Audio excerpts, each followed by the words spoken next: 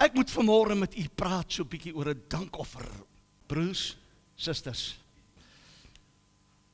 Ek worstel. Kyk om oor geld te praat en mense nie kwaad te maak nie. Dis 'n baie besonderse ding. Dis min ouens wat dit kan regkry. Ek het nog nooit gewaag nie. Ek is gewoonlik sê ek altyd, dis dit, maar terwyl dat ons agterkom, dat reg oor die kerk is daar 'n druk wat op almal lê. En ons sien hoe dat dinge besig is om oral oor swakker te raak. Ek sien al die gemeentes deur die land se finansiële sake. En ek sê vir u, baie mooi, sterk gemeentes moes al inboet. Baie kleiner gemeentes moes ook al inboet. Hier en daar het ons gevalle wat uitspring en 'n geseënde tyd in die Here beleef, finansiëel, geestelik, alles. Ons geniet die volheid van God se gees elke diens. Stem jy saam met my? Ons geniet die grootheid van sy genade elke week. Maar ons is besig in 'n jaar waarin ons praat van bestyg jou hoogtes, bereik jou hoogste doelwitte in jou lewe, geestelik in die Here. En vanmôre terwyl dat ek regmaak vir hierdie diens, toe besef ek, maar weet jy wat? Ons wil nie altyd oor geld praat nie. Maar geld is ook 'n middel om jou hoogtes te bereik. Sê vir my, dis nie so nie? Enige besigheid het geld nodig. Enige huishouding het geld nodig. We all need money. We can't go without it. But there's certain things that we don't want to talk about. Especially in church, you don't talk about money. En dis 'n leuen van die duiwel. Iewester moet ons net so bietjie stil staan en hoor wat sê God se woord. There's many scriptures, there's a lot of scriptures that talks about tithing and offering and all these things. But every time the word of God talks about tithing and offerings and these type of things, the biggest part of that specific scripture is a blessing. Elke skrifgedeelte wat God se woord oor praat, oor geld, is die grootste gedeelte van daai spesifieke skrifgedeelte 'n seëning wat aan dit gekoppel is. So ons so 'n bietjie stil staan in die woord van die Here vanmôre. Lees gou saam met my 2 Korintiërs 9 vers 5. Hy sê, ek het dus noodsaaklik geag om die broeders te versoek om vooruit te gaan na julle toe, om julle vroeër aangekondigde dankoffer vooraf in orde te bring. Daarom, ons het voor die tyd al aangekondig en gesê, vandag is 'n dankofferdiens. So as jy vanmôre in die kerk is, dan moet jy weet, jy moet hierdie boodskap hoor vanmôre. Want die Here het dit voor die tyd vir ons toegelaat om dit aan te kondig. En so het hy vir Paulus het ook gesê. Hy sê dan, sodat dit gereed kan wees as 'n dankoffer en nie as iets wat afgepers is nie. En nou. So ek wil nou vanmôre vir jou sê, het jy jou dankoffer saamgebring? Of voel jy nou vanmôre dat ons gaan dit van jou afpers? Jy het nie nodig om te worry nie. Ons het so 'n klein kaartjie wat jy kan invul as jy vanmôre voel jy wil nie afgepers word nie, of afgeperst voel nie. Jy kan hom nou invul en dan kan jy hom net ingooi met jou dankoffer om te sê ek sal dit net later gee. Hier's 'n wonderlike tegnologiese man hier by ons en hy het ook 'n kaartmasjien gebring vanmôre vir 'n dankoffer. Luister mooi, ons praat, dit gaan nie vanmôre, jy gaan nou agterkom, dit gaan nie oor die geld nie. It's not about the money. It's about the blessing. It's about the blessing. Ek hou nie van geld praat nie. My vrou weet, ek hanteer 'n baie groot budget.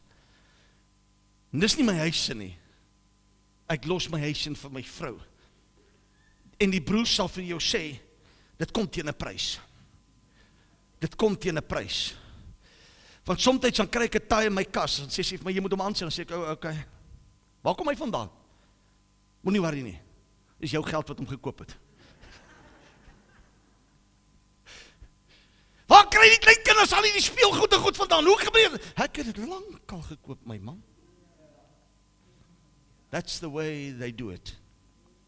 Maar vanmôre het ons na die huis van die Here gekom, eerstens met 'n dankbare hart, en tweedens met 'n dankoffer. En 'n dankoffer gaan juist daaroor om vir die Here te sê, dankie Here, ek verheerlik U met dit wat U my mee geseën het. Dit wat U my gegee het, ons gaan nou so 'n bietjie by dit stil staan, gee ek vanmôre, dit wat U aan my toevertrou het, gee ek nou weer vir U terug. Net voordat ek by hierdie boodskap begin, wil ek net vir u sê, dat deur die genade van die Here, kon ek en my vrou nog altyd wat ons ry en wat ons besit, uit ons eie budget betaal, en kon ons leef. Die kerkraad betaal nie my kar nie, betaal nie my huis nie, betaal nie my vrou se paemente nie. Kerkraad, ek kry net 'n salaris.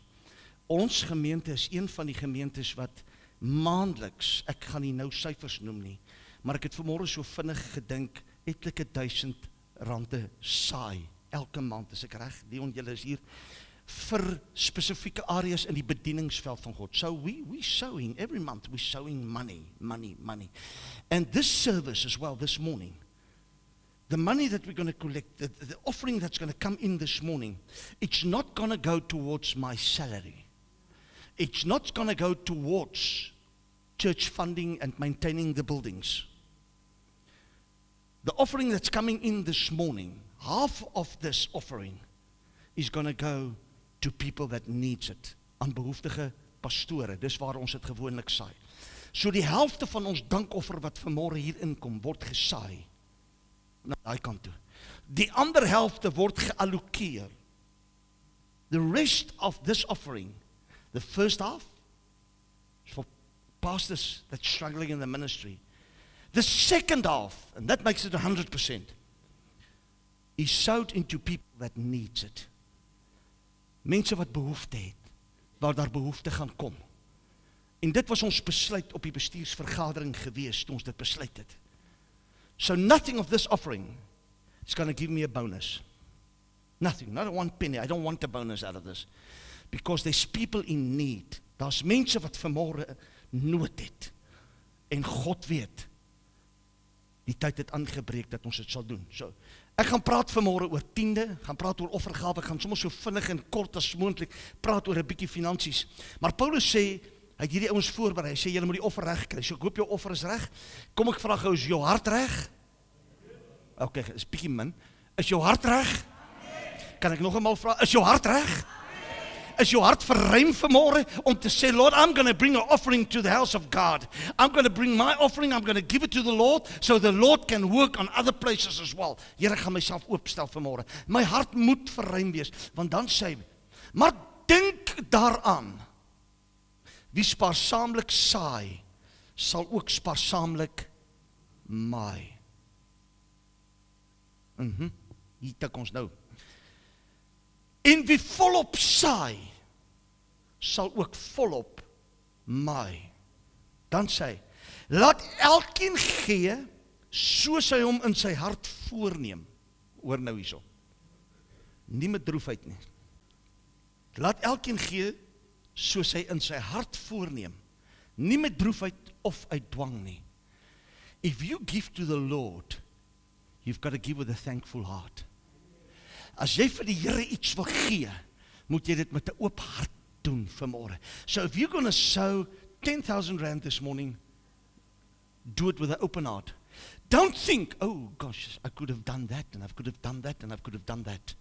Because then there's no blessing towards that. Maar as jy jou hart oopmaak, as jy jou hart verruim om vanmôre te sê, Here, ek gaan gee, Here, omdat ek dit in my hart voorgenem het om te gee, nie met droefheid nie, want dan sê die woord van die Here, God het 'n blymoedige gewer lief, iemand wat gee en nie moan omdat hy moet gee nie. Ek en my vrou het vroeg in ons lewe geleer, as die Here sê gee, dan gee ons gee nie om wat dit is nie. Net dank die Here, hy het toch nooit vir haar gesê, gee jou man weg nie. Want dan was ek in die moeilikheid. Dis al wat ons nie saai nie. Maar, maak nie saak of dit klere is nie. Maak nie saak of dit kos is nie. Dit maak nie saak of dit geld is, en of dit roerende bates is nie. As die Here sê gee, dan gee ons. Why? Because you can never ever outgive God. Nooit nie. Nooit nie.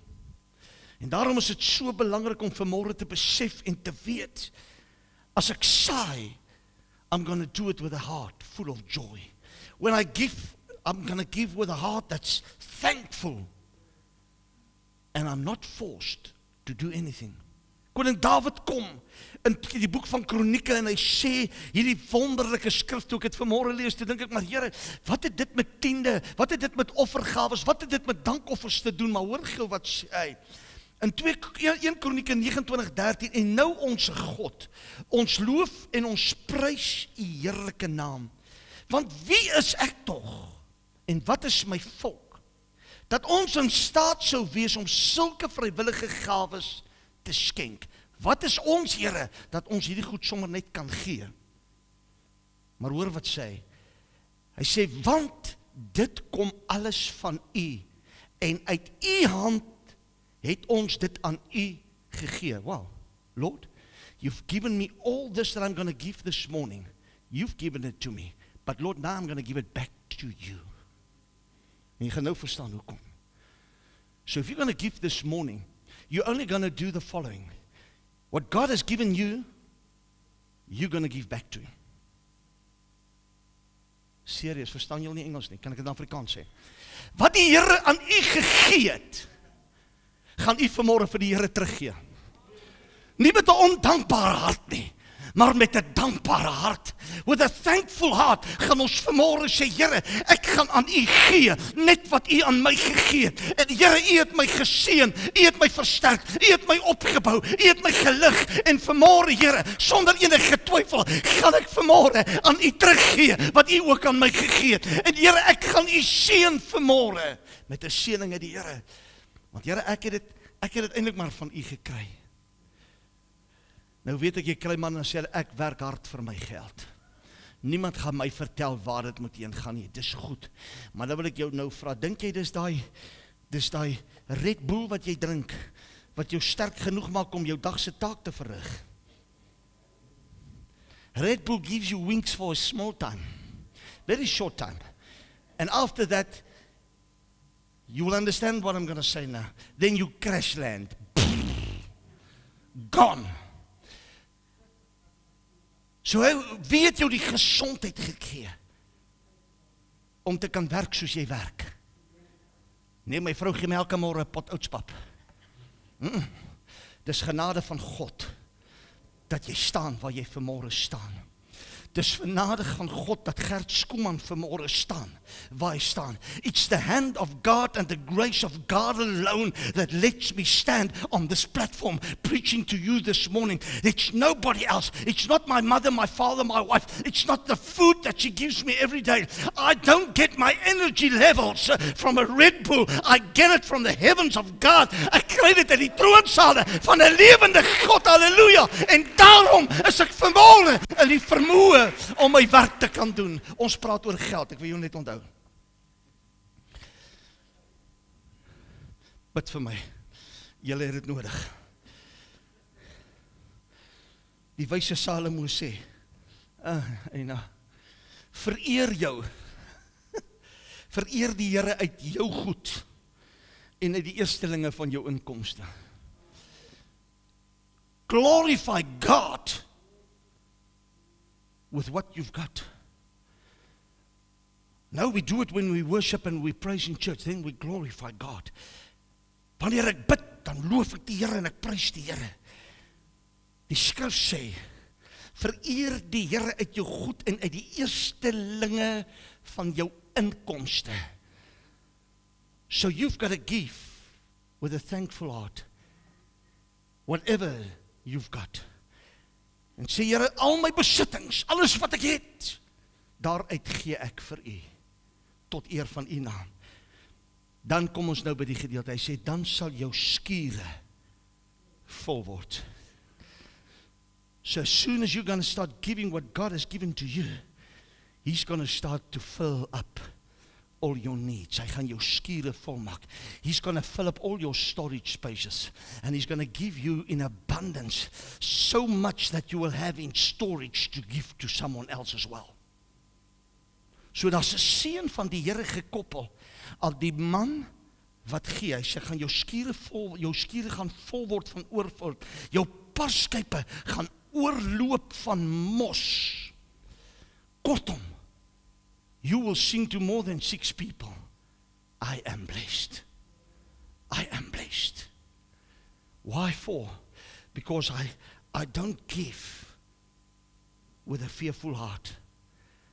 I don't give because I don't believe. I give because I believe. En ek gee met 'n dankbare hart. En ek gee na volmaakte voorneme. Jy ken die welbesproke Maleagi, en hier kom dit nou, 3 vers 10. Kyk, as jy daai ding noem, dan stop ouens se oë om verander van mens na baber. En alles, en ander ouens, gaan ons alweer.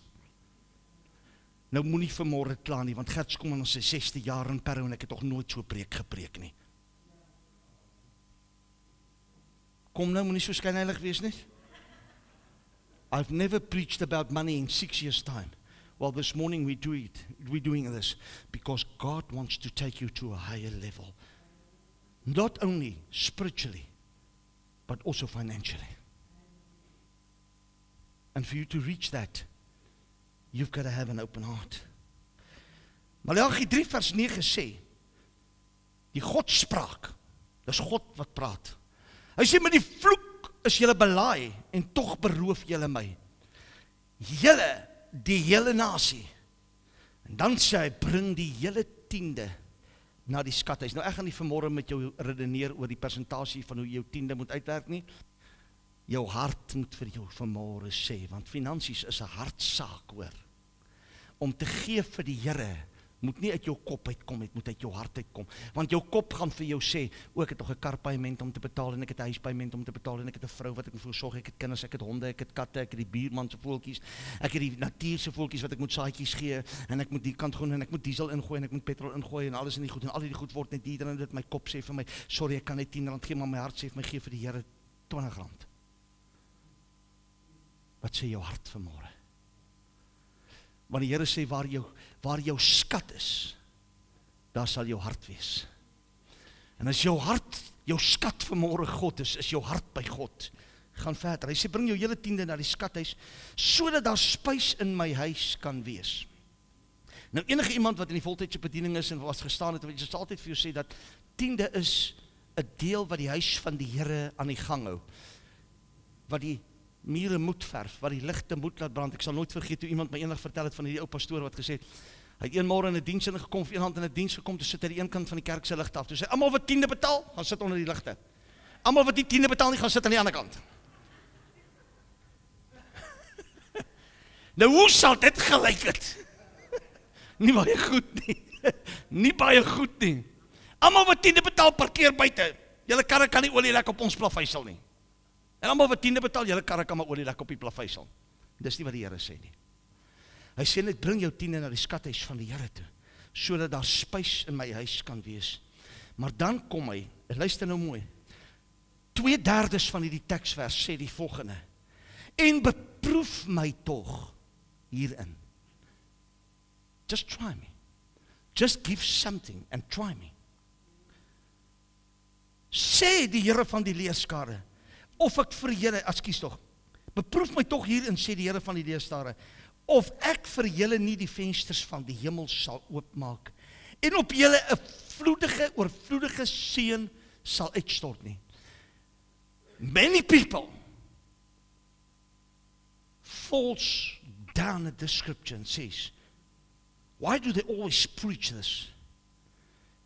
And then they refer to the first part of the scripture. Bring your tithing to the house of the Lord. But they don't refer to the 2 other parts that says, try me and see what I can do for you. I will open the floodgates of heaven upon you. So when you give, remember this, await the blessings of God and stop murmuring and fighting about the amount that you're giving. Almal het 'n begroting. Ons het ook 'n budget, maar daar's een ding in ons lewe wat ons geleer het. Ek wil vir julle getuienis deel. I had a small business before I went into the ministry. And I loved budgets since I was very young. To my wife's frustration, because I'll quickly ask her, there's 10-cent shorts on the slip. A good treasurer does that. We know them. They do that. Where's this? And I used to work with budgets and everything was working fine. I even planned my petrol, my tires, my services, everything in my budget. And this 1 month, the budget just didn't work out. Niks nie, klop nie. And ek sê vir my vrou, I don't know what we're going to do this month. I really don't know. We're not going to have any money. And she takes this budget of mine and she looks like it. She's not a financial type of person. She can work with finances when she spends it. But she's got a different attitude towards planning finances. That's normal. It's normal. It doesn't, don't worry. That's normal. Ek gaan nie sê almal is so nie, maar nee, ek spot my vrou weet ek trek haar been vanmôre. Sy kyk goed na ons finansies, maar wat ek vir jou vanmôre wil sê is, she looked at my budget at that stage and she said to me, okay, that's fine, but where's our tithing? I said, there's not money for tithing. She gives me the paper bag. She says, you know what to do. And she walks away. 2 weeks before the end of the month, there's not even enough money to pay the electricity bills. The budget, the finances is not coming in. There's no business for that month. 2 weeks to the end of the month. There's no way. I have to work a full month to pay everything. Quite frustrated and baie kwaad vir haar. Sit ek hier dink daar op die tafel neer en ek kyk so by die venster uit. En die gees van die Here kom by my en sê vir my, jy weet natuurlik jou vrou is nou reg. Nou dis 'n moeilike ding vir 'n man om te aanvaar as sy vrou reg is, né?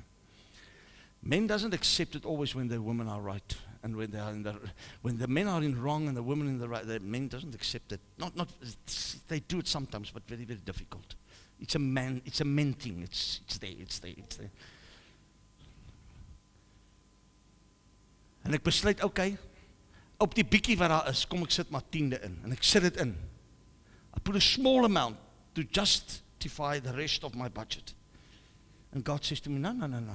Your faith is too small. Put enough in for whatever you need. And I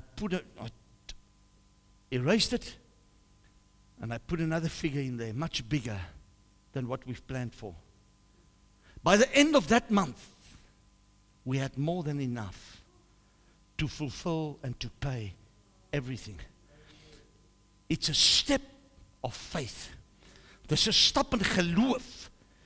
As jy by die plek kom waar jy kan sê, Here, ek het niks, maar ek gaan U vertrou vir dit. En Here, dit wat ek U voor vertrou, gaan ek aan U gee. En dis waar baie mense val en staan in die lewe.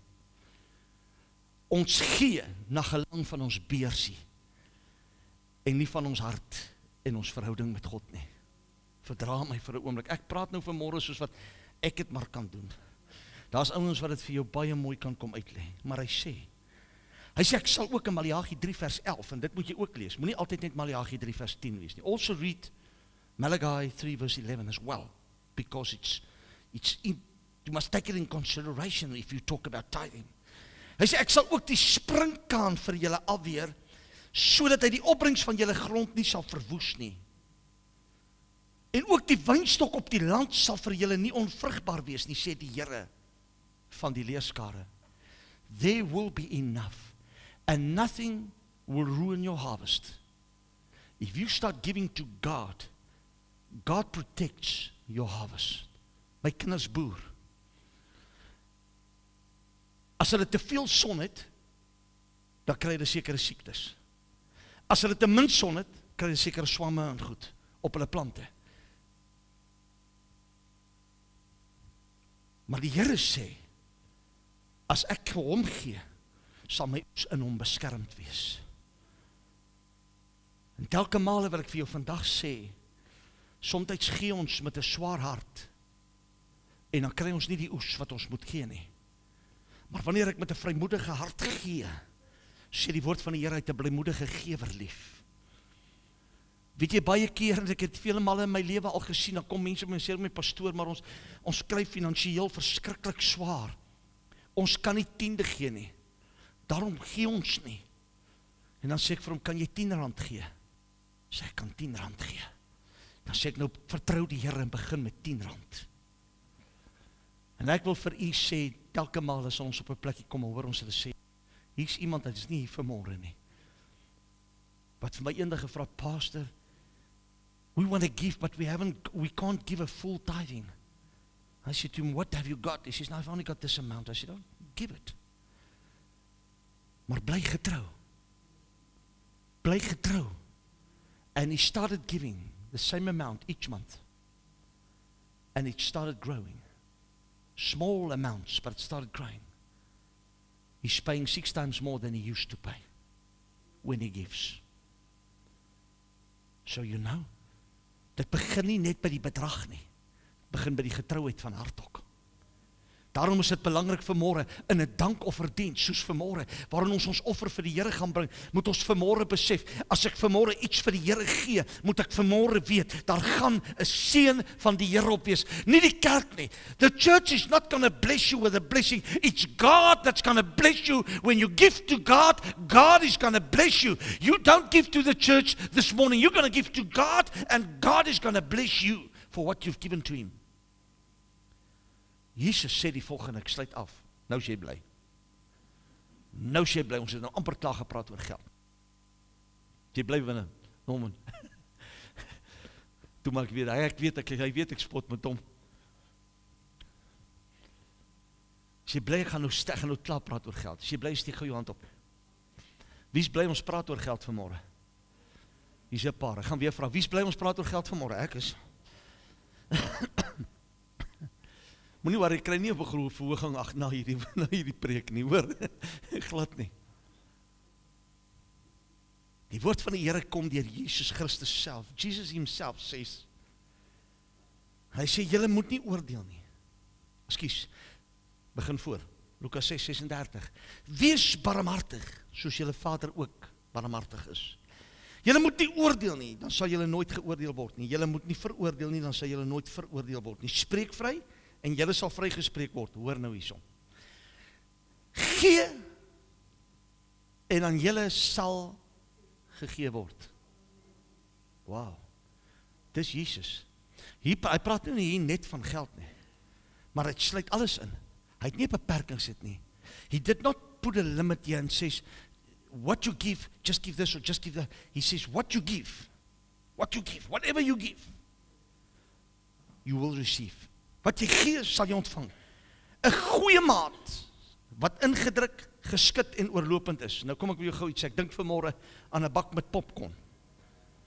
As jy 'n popcorn bak vat, en jy skit hom, en jy stamp hom, en jy gaan alles, dan kan jy nog popcorn bysit. Maar as jy hom nie skit nie, dan is hy fluffy, en al die ligleegtes tussenin, dan is dit minder. Maar as jy hom goed skit, en jy stamp hom in, en alles mooi vas, dan sien jy kan nog meer insit. En die woord van die Here sê, hy gaan vir jou in dit teruggee.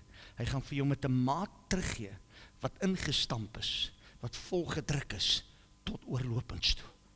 En as ek in daardie geloof instap, en in daardie maat gee, en sê, Here, ek weet, wat dit mag wees wat U vir my gaan teruggee, moontlik in gesondheid, moontlik op verstandelike wyse. Die Here saai, en hy gee jou 'n oes, nie altyd terug, as jy nou 100 rand vanmôre gee, en jy dink, nee, teen volgende week gaan ek 1000 rand het, maak jy die grootste fout van u lewe.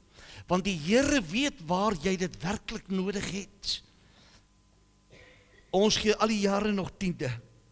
Ons gee al die jare ons deel, en vir vele plekke het ons ook al gesaai in ons lewe, en nog nooit het ons voorskriftelik nie. Nog nooit het ons gesê, Lord, we're going to give you this, but we want that. Lord, I'm going to give you 10 rand, but remember, I want a Ferrari. No? Lord, I'm going to give you 100 rand, but Lord, you must give me back 10,000 rand. That's not the way to think about this. Simple way is just give and know that God's promise, and God will, and His promise says, I will open the floodgates of heaven upon you. Onthou dit. Onthou dit. Ek is bykans klaar. As ek afsluit, het ek nog so 'n halfuur nodig. Gee my kans. Is dit amper daar? Hy sê, ek sal vir julle gee, en ek sal dit vir julle in julle skoot gee. Jy gaan nie eens hard werk daarvoor nie. You're not even going to work hard. But if God gives back to you, He's going to give you in abundance. He'll most probably give you with something, and you'll see when you open it, it will overflow and overflow, because there's no limit to what God can bless you with. Hy sê, want met dieselfde maat waarmee jy meet, sal jy gemeet word. If you say to yourself this morning, you know what, that guy has been up since 5 o'clock this morning to prepare this sermon. I'm going to give him 5 rand for that. It's perfect. That's good. That's good. But remember one thing, you don't give it to me. When you give this morning, you've got to give with an open heart. You've got to give to God with an open heart. Because if you're going to give to God and He says, Lord, this is my measurements, I'm going to give that. Except that most probably you're just going to get that back. But the more you give, listen to this, the more you'll get. And I don't mean make yourself bankrupt this morning. Don't put in your house's keys, your car keys. You've still got to get home. And if your wife's not here and you've given your house keys to the church, most probably she's going to smack you silly, my friend. That's not what we're talking about. This is not a prosperity preaching this morning. This is a teaching to tell you, start giving to the Lord and see what God can do for you and you alone. En dan sê hy die volgende woorde, en ek gaan nou werklik sluit. Weer Jesus sê vir die ryk jong man, en hier wil ek jou 'n vraag vra. Whatever God has given you, are you able to give it away this morning? Dit wat die Here vir jou gegee het vanmôre, wat jy het, kan jy dit vanmôre weggee? Kan jy dit vanmôre teruggee vir die Here? Jy sien, as ek vanmôre my geloofsofferbelofte gaan insit, al wat ek doen is, dit wat God my mee geseën het, gee ek net van hom terug. Dink gou daaraan. Maar is jy vanmôre van harte reg om dit wat God vir jou gegee het, aan hom terug te gee? Can you do that? Is it possible that you can give to God what He has given to you? Eina, is 'n goeie een hierdie. Hoekom sê ek dit? In Matthew 19 verse 21 we have this beautiful rich young man. En Jesus antwoord hom en hy sê, as jy volmaak wil wees, gaan verkoop jou goed en gee dit aan die armes en jy sal 'n skat in die hemel hê. Kom hier, volg my. Maar toe die jong man die woord hoor, het hy bedroef weggegaan, want hy het baie besittings gehad. If you give because you've got a lot and you only give towards that measurement, there's no blessing in that. Give what God has given to you. Give it back to the Lord this morning. Denk gou daaraan. Here, maar ek het hard gewerk om hierdie 10 rand vanmôre weg te gee. It's all right. You're going to get more than that back. Lord, I don't know what they're talking about this morning, but Lord, I know I've given through the years, I've given so much. That's good. Well, try one more time and see what He can do for you. Want vanmôre gaan dit oor die feit is dat God jou wil seën. Of jy vanmôre 1 miljoen rand gee om te gee, en of jy vanmôre 'n penning het om te gee. As dit uit jou hart kom, dan kom dit van God. Toe Jesus voor die skatkiste sit in die tempel, en die mense uit hulle oorvloed gee, toe stap 'n ou weduwee in met 1 penning, en sy gooi hom in. Jesus draai hom en sê, wie die meeste gegee? Sê sy. It's not the amount, it's the heart.